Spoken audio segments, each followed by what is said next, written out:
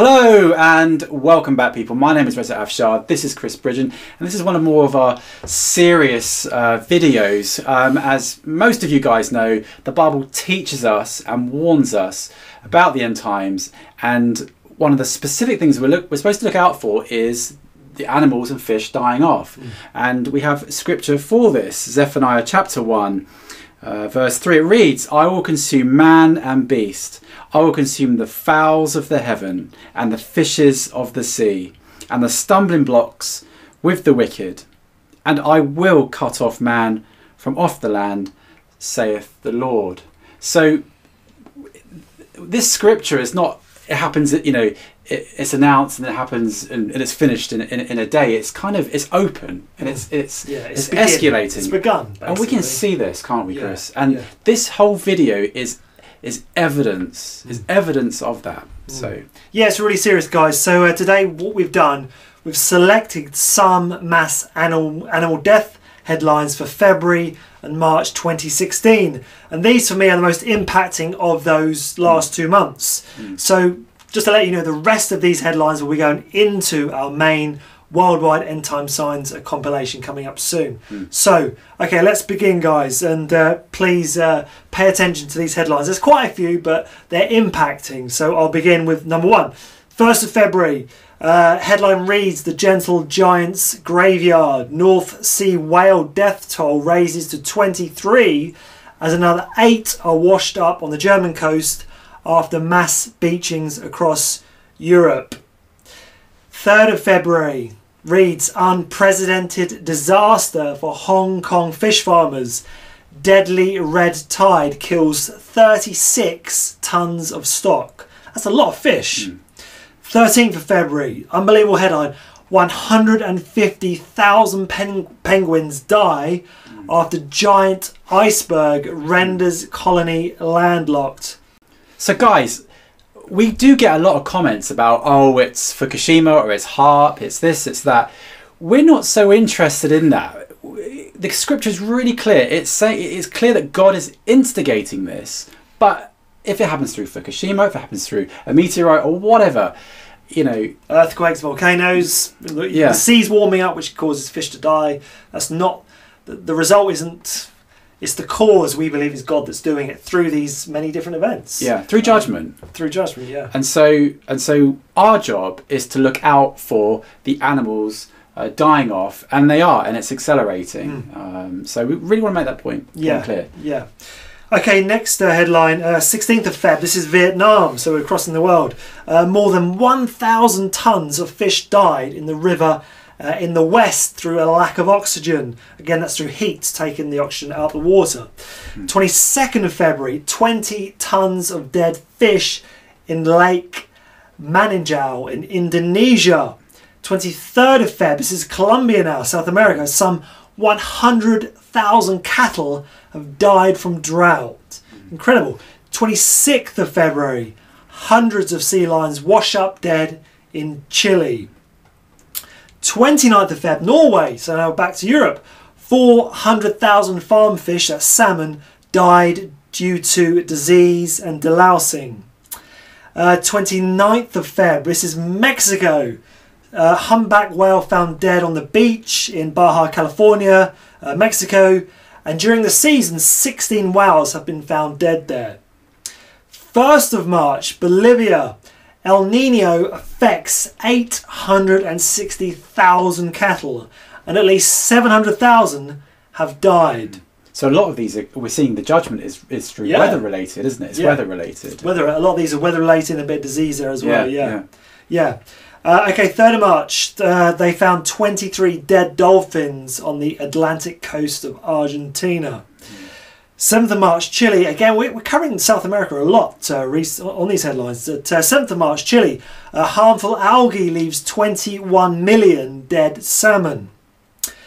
9th of March, 15 more bird flu outbreaks in Nigeria, so Africa, and 160,000 birds were destroyed. 16th of March, scientists continue researching seabird death mystery in Alaska. And the confirmed carcass count is now up to 36,000 birds, and they believe it's through starvation these birds have died. So different cause now. 19th of March, Mongolia, again a different area of the world. More than 350,000 dead livestock from cold, again weather related. 23rd of March, Vietnam. This headline isn't translated very well, but in the story it says that due to drought and salinity, 2,250 tons of oysters are lost. A lot of oysters. And we've got 3 more to go. 28th of March. This is more than a dozen dead dolphins have washed up on Georgia's Black Sea coastline, with authorities unsure why. Florida, 28th of March. Mass fish kill is a nightmare to behold. More than 30 species of fish, estimated in the hundreds of thousands, have started floating to the surface and washing up along shores. And finally, UK, 31st of March, so a couple of weeks ago. Biggest rise in dolphin, porpoise and whale deaths since 2006. 61 dead cetaceans were recorded between January and March. So that's some serious headlines there, guys. You know, that's a lot of animals dying. Fish, cattle, whales, oysters, you name it.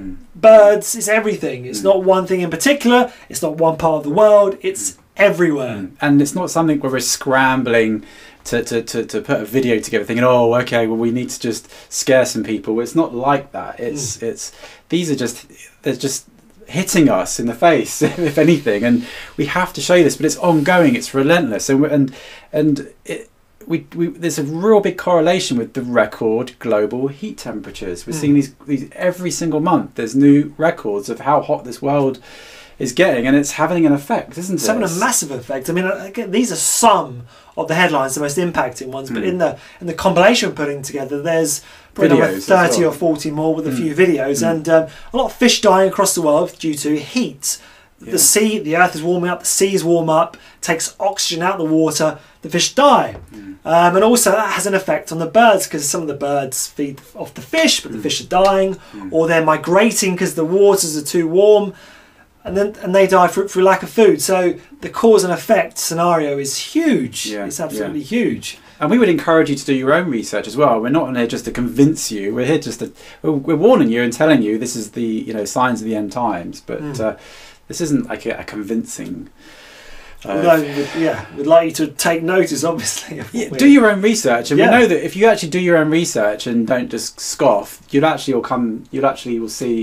find out that something is seriously wrong. Because all we're doing is really showing you the headlines, taking the scripture and joining the two together, and we're not solely basing our understanding on just these headlines. It's an array of evidence that we've given over the last couple of years through various sources as NASA and NOAA that tell us of these heat records and these record floods and droughts and so on and so forth that all connect to all. It's all intertwined. So it's you'd have to go and look over our videos really to see all these various. Definitely. And if we've got an end times compilation that's coming up in about a week's time, I think, and you'll start to see the evidence of these record heat temperatures and what's going on. That again, the droughts and the floods, like Chris was saying, cars washing down the streets, and all these earthquakes and volcanoes, and it's just unrelenting. We do get comments saying, "Oh, this has always happened." Well, not on the scale that we're seeing. No. Not record breaking. No, and I think we mentioned this the other day. There was a headline that said last summer, 2015, was the warmest summer that scientists believe we had in 4,000 years. So that's not happening all the time, is it? No. We're kind of reaching a peak through these warming temperatures, and they're going beyond what they've been in 4,000 years. So, and guys, what Jesus said, what the Bible says, it's only going back a couple of thousand years. So we're only looking at the worst in a couple of thousand years. We're not looking at the worst in a million years or a billion years. No, we're only talking about the last couple of thousand years. That's the relevant point. So, and the key thing is the Bible teaches us and warns us to look out for the signs of the end times. It's scriptural to do that, and I think I've said this a number of times. If you don't think these are the signs, then tell us what you think that are the signs of the end times. And if you haven't got a Scooby-Doo on what the signs are, then something's wrong. Yeah. These are the signs to look out for. That's right, yeah. Because if you ignore the signs that the Bible says, then you're ignoring God's word and therefore ignoring his signs. And we need to take note. Yeah. Otherwise, we'll be oblivious. And I know some people are oblivious. Yeah, and some of them are a bit subtle as well. Some of them are, yeah. Some you have to have a... It's like with scripture, sometimes you can look in one particular direction because you're expecting it to appear in some way, shape or form. But you can have 360-degree vision because it can come in many different ways. Yeah. You've got to expect the unexpected sometimes when it comes to scripture. And there's some things, like Rez saying, are subtle. They are, so you've got to be aware of as much as you possibly can. So, all right, guys. We will leave it there. We do have quite a few more videos coming up soon, so so any comments or questions, just put them below and we'll get back to you. All right, see you later. From this study, 39% of vertebrate marine life is gone. Things like fish, whales, sea lions, sharks, etc. are down by 39%. If you'd like to subscribe, please click on the link.